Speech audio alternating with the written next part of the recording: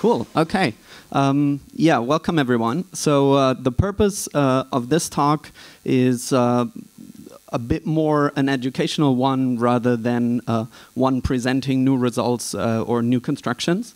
The topic is about what is, on a more abstract level, the consensus problem that Proof-of-Stake Ethereum is trying to solve, at least in our understanding. And how did we get here? What are challenges with the current construction, and what could be done to kind of mitigate them? And yes, this is joint work with Nusrat, who is also in the audience, and with my advisor David, who just spoke. And there, it takes a village to raise a child. So there's a long list of folks from the Ethereum Foundation who I want to give special thanks to. So let's dive right in. We all know the internet is a scary place. So here's our consensus protocol. Unfortunately, we can't see the world map, but it's happily producing blocks here, right? Everything's going well in our blockchain, except somehow, suddenly half of the network disappears, and we're asking ourselves, what happened?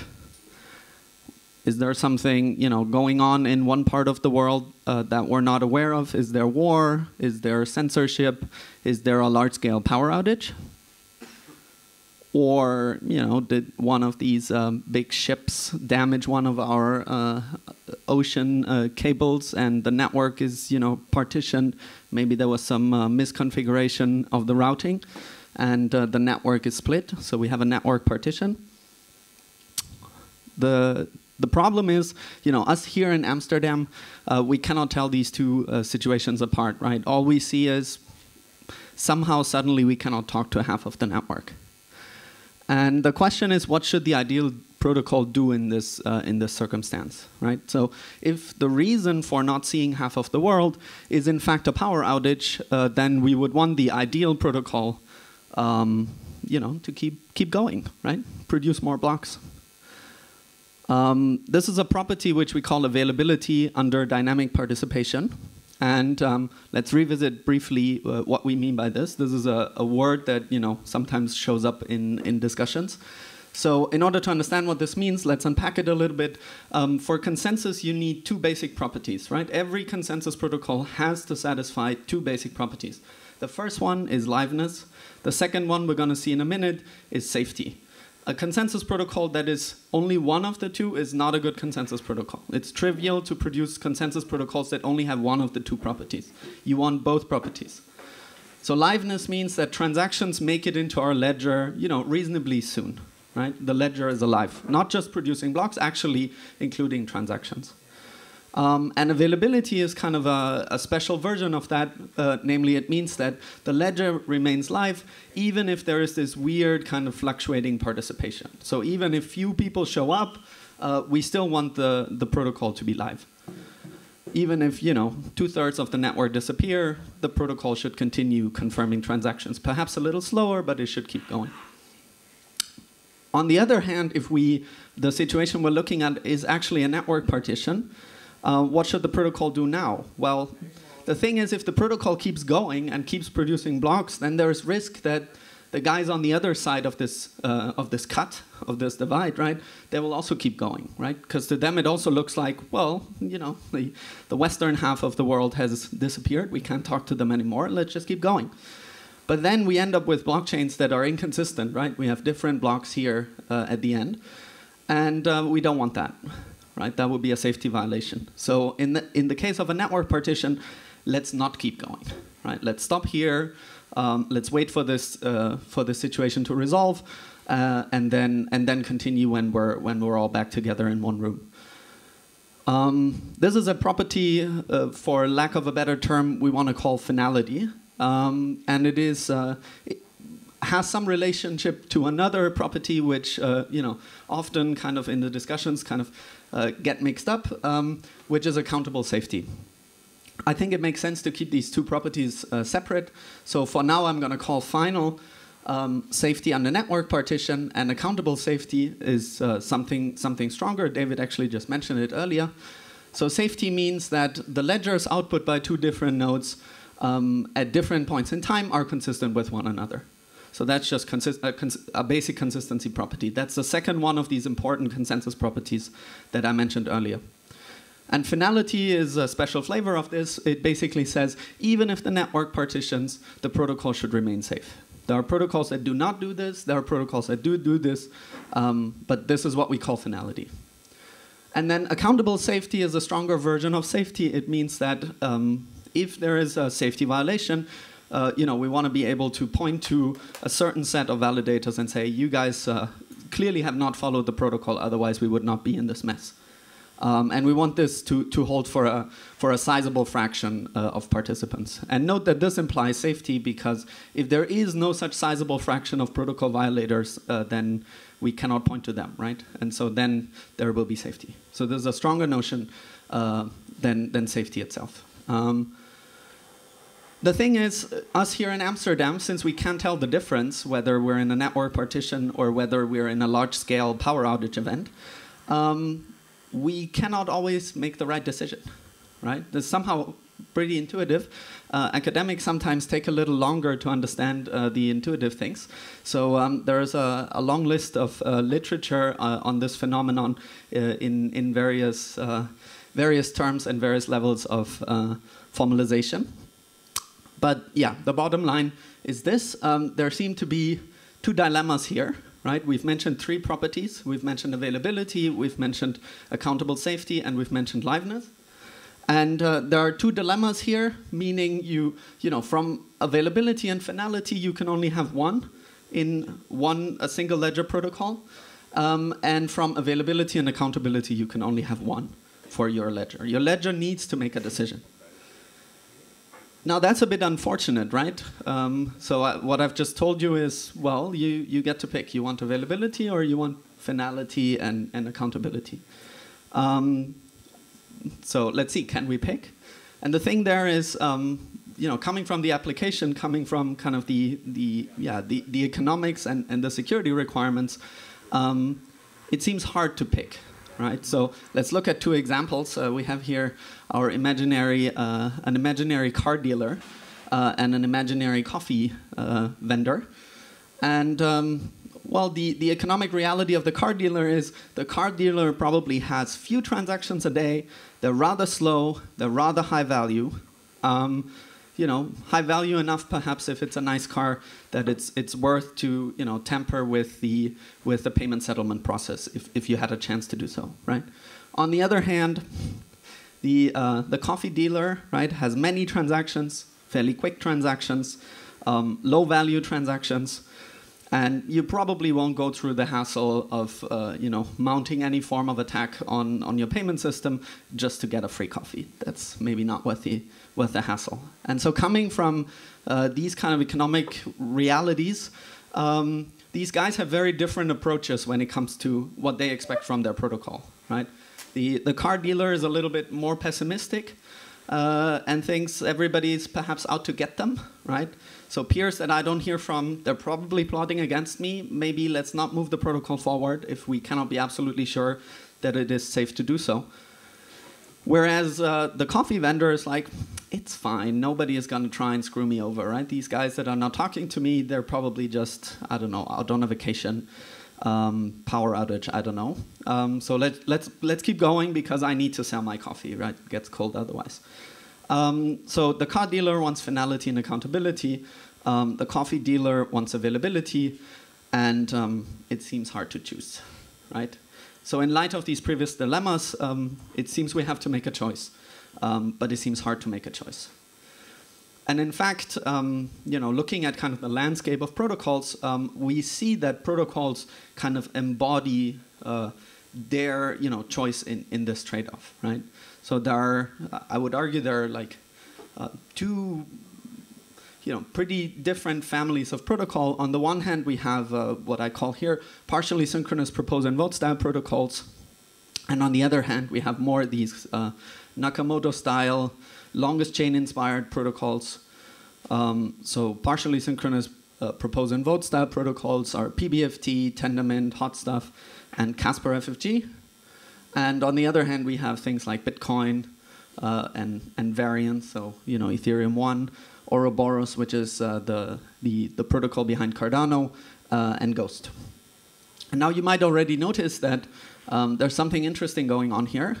These two names, you see them in the discussion of Ethereum 2, right? So somehow this seems to suggest something's going on in Ethereum 2. We're trying to, it's called Proof-of-Stake Ethereum nowadays. We're trying to kind of reconcile this somehow. So how? So the thing is this, right? Ideally, we would want to have a single ledger, and we want everything from this ledger. It should be accountably safe all the time. It should be live all the time, no matter whether there's a partition or whether there's like low participation, all these things. But we know that this cannot be done, and so the approach to work around this impossibility result is this idea of nesting ledgers, and the idea there is.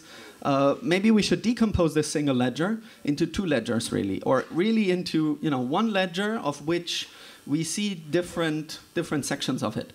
So there is an available full ledger. We take the single ledger, we decompose it into an available full ledger, and into an accountably safe and final prefix ledger.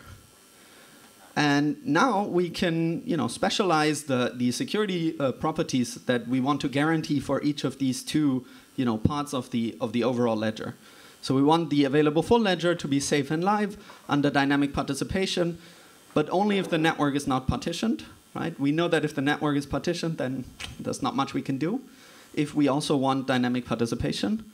And on the other hand, we say, okay, this prefix ledger, it should always be accountably safe. And on the other hand, we're compromising on the liveness. So this one is only live if the network is not partitioned and if enough people are there to cast their votes.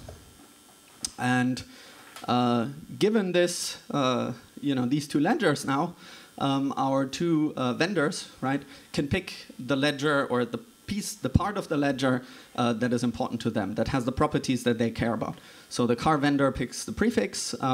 It has slightly longer settlement time, but stronger safety guarantee. And the coffee vendor picks the full ledger, and it settles faster, but it is a little bit less safe. And this idea of nested ledgers, arguably, once it's cast in this way, is not us is not the first to do this. If you go back, for example, to Nakamoto's white paper, then you will notice that for different Ks, you also obtain these nested ledgers, right? If a client runs the protocol with a higher K in the K-deep confirmation rule, then their ledger will be a prefix of any client that has a smaller K. So this idea of nesting ledgers in order to achieve different trade-offs of latency and safety has already been there before. So the thing there is, the big takeaway is that this idea of nesting multiple ledgers provides a way for us to reconcile these conflicting application requirements. It allows us to formalize what the goals are of these finality and accountability gadget constructions. Now that we have a formal goal of what we're trying to achieve, we can actually go and do a rigorous formal security analysis and prove some theorems to make sure that our protocols actually satisfy those. We have a description that is extensible to other requirements we might have. For example, something that is very much under discussion right now is reorg-resilience, and it very much fits into this picture. And given this picture, we can come up with generic constructions of how to get such nested ledger protocols from basic constituent protocols. And I want to look a little bit into that now towards the end of the talk. How would we build something like this? And here's one architecture on how you can get such a nested ledger protocol. So the big box is the overall protocol. Transactions are coming in from the left, and you pick one of your favorite available protocols, say longest chain protocol, in order to order these transactions, and you obtain a ledger. Now you cannot output this ledger, right? This ledger is a chain of blocks. You then snapshot them. So periodically, you look at what this ledger looks like. You take a snapshot, and you input that into an accountable, partially synchronous BFT protocol, say Casper FFG. Pick whichever you like. And what you get from this is an ordering of snapshots, so a chain of chains of blocks. You need to unwrap them, concatenate them, clean them up a little bit because there are duplicates in there. But what you end up then with is an accountable, finalized ledger, right? And then you take that ledger and you prepend it to the other ledger. Remember, you want to make sure that there is this prefix property. And then the result of that, again, you clean it up a little bit and you output it as the available ledger. And the nice thing about this architecture is it's a very simple flow from left to right. There's no loops here. It just, you start at the top left, you end up at the bottom right. It's very linear to reason about. There's another way, which is the more common way of trying to build constructions like this, which works like this. Again, your transactions enter here from the left. You put them into your favorite available protocol, say longest chain. You get a ledger. You output this ledger as the available ledger. That's necessitates something later on. Now you need to make sure that the prefix of this ledger has to be finalized, right? So you need to be careful about what I need to tell you how we're going to ensure that. Then you take checkpoints from this ledger, you put them into an accountable partially synchronous BFT protocol, and you get another ledger, our blue ledger, and we output that as the accountable finalized prefix. But now we need to make sure that this prefix, the blue ledger is always a prefix of the orange ledger. Right now that's not guaranteed, right?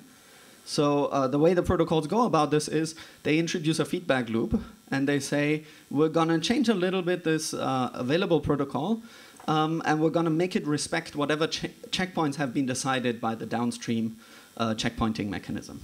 And so the thing with this construction is now you get this feedback cycle. But I would argue, yeah, maybe it's still an intuitive way to go about the design goal, right? And this is pretty much the architecture that you see in Proof-of-Stake Ethereum as it is today. So there, they didn't pick longest chain, they didn't pick any accountable psync BFT protocol, but it's LMD GHOST and it's Casper FFG, right? And well, the challenges that I mentioned about this architecture, we see them come up in the current PoS ETH construction. So one thing is that the security of LMD GHOST of this available protocol seems rather brittle in general.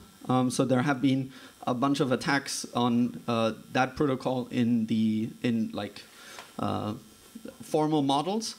Then there is this most recent proposer boost in order to overcome these balancing attacks. And then you can refine the balancing attack a little bit, and then you need to make another fix in order to kind of work around this. I think it's fair to say that LMD GHOST by itself seems a little brittle a protocol. The other thing is, I think that's still on the agenda. Currently, LMD GHOST as an available protocol is in some sense a little bit ill-defined because it doesn't have a clear confirmation rule. So unlike in the longest chain proof of work protocol, where we know that if we chop off k deep, then we have some handle on what the error probability is that we will see a reversion that is longer than k. We do not have any such guarantee for the LMD GHOST protocol. So this is something that we'll still have to figure out downstream. And then the other thing is this feedback loop that I mentioned earlier. So the checkpoint feedback that comes from Casper FFG and goes back into the LMD GHOST protocol seems rather brittle. Again, there have been attacks on this. For example, this bouncing attack from a while back. But more recently, attacks. This is from 2021. And arguably they all have to do with this kind of interaction. And again, there is ways to try and patch this. But this is still very much ongoing work. So let me conclude.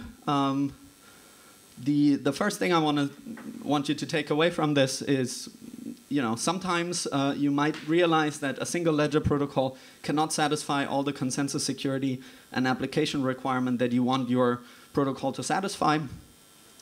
In that case, nesting ledgers can help you reconcile these conflicting requirements.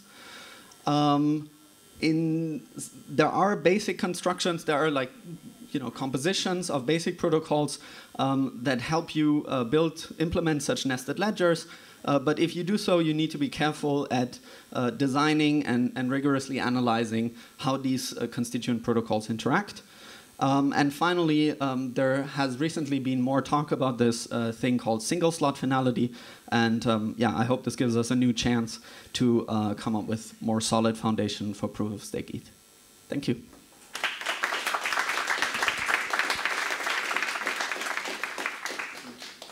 I think we have a few minutes for some questions. If you have a question, I'll pass on the microphone. Hey, so you outlined like two different methods for how to build this. The second one that you said that Ethereum proof of stake is moving forward with. The first one, so you outlined also challenges with the second one. Are there challenges associated with the first way to build this as well? Yes. It's a bit technical.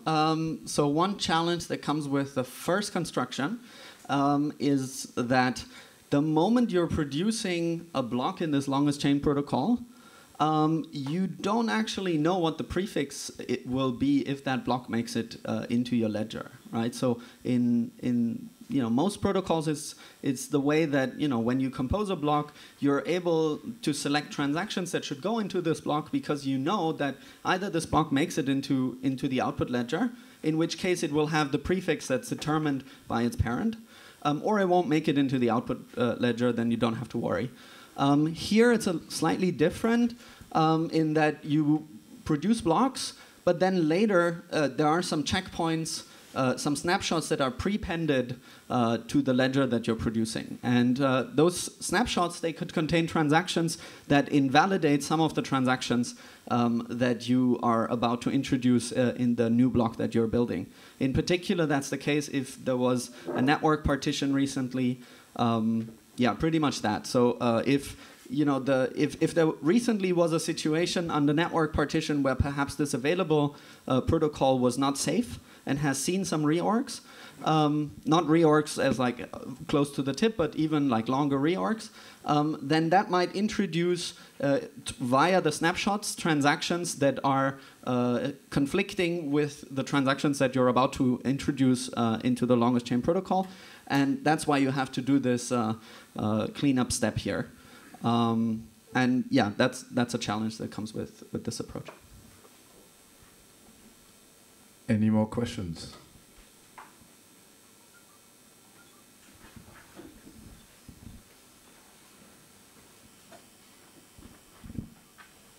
So how in your mind would single slot finality help to resolve some of the problems exposed and how to build this number two? Yeah, so with single slot finality, we basically get a chance to, clean up this diagram. With single slot finality, perhaps there is no need to have these two separate protocols, right? Because we're basically we would be trying to run the second protocol faster. One reason we cannot, run this protocol faster is because it needs a lot of votes in order to provide accountability. And, up until recently, we were of the opinion that takes either a lot of bandwidth or some time in order to do. And that's, arguably why we wanted to have this available protocol ahead of time to give some notion of safety. Now, if we are able to speed up this finality protocol here, or this accountability protocol, then that puts us in a better position to try and not do this split in the first place. And the other thing is more kind of a meta point. It's single slot finality gives us an opportunity to step a little back from the current construction and reconsider some of the choices that were made. And I think in particular this choice of LMD GHOST for the available protocol is something that seems rather brittle, and in the current protocol we might not be able to change it. because it's pretty fundamental. But if we do a redesign, then that gives us some more breathing room to explore more openly what's possible. Yes. Yeah, I'm just trying to think out of the box instead of how we've been building this chain. Because I see there's a lot of issues in the communication layer, right? When we're actually trying to see which are the networks that are live and which are the blockchains that are being created. Are they are still synchronous, right? Are they being forks or whatever? Why do we have you tried looking into how Torrent Network does it, right? Where you actually kind of have a hash table of which are the networks that are actually live right now, right? So you actually can do a liveness test, right? But instead of instead of going up and worrying about the forks that will happen all the way, right? I'm not sure I understand the question. I think with this approach, you would probably run into pretty serious trouble with a Byzantine adversary. Like testing liveness is, the adversary will make, some of your nodes think that it's live and some others think that it's not live. And now your nodes have different opinion about where they are in the protocol. And then stuff pretty quickly falls apart from downstream. So I think, I don't know, maybe I misunderstood the question. No, I mean, that's what I'm getting to. Because right now, if you have multiple, because we're well-distributed network, right? If let's say Europe is not really communicating with the Asian network, that's where you kind of start having those forks, right? Or the two diverging networks and two diverging databases, right? But what if, let's say, if you can just do a hash table of getting, of checking which are the nodes that are actually active and are asynchronous right now. We can maybe even do it ZK proof if we want to hide those IPs or we want to hide those particular, nodes itself. But we will actually get, during the type of block that all these nodes are actually available. All these nodes are actually live and are synchronous. If you get a majority of those nodes that are available, we just produce a block. Yeah, I think you'll run into trouble once the adversary becomes Byzantine, right? The adversary will pretend to part of your network that it's not available. It'll pretend to another part of the network that everything's fine, and then your honest nodes are now confused about whether or not Europe is there or not, right? And then they go forward with different assumptions about where we are, and then I don't see a way to reconcile this. Okay, talk more about it after this. Yeah, happy to. A final question? All right. Thank you, Joachim. And thanks. Thanks for keeping us accountable. So next up, we have Sriram from University of Washington. You'll struggle reading papers recently without his name popping up everywhere. So very excited to have him. Give it up to Sriram.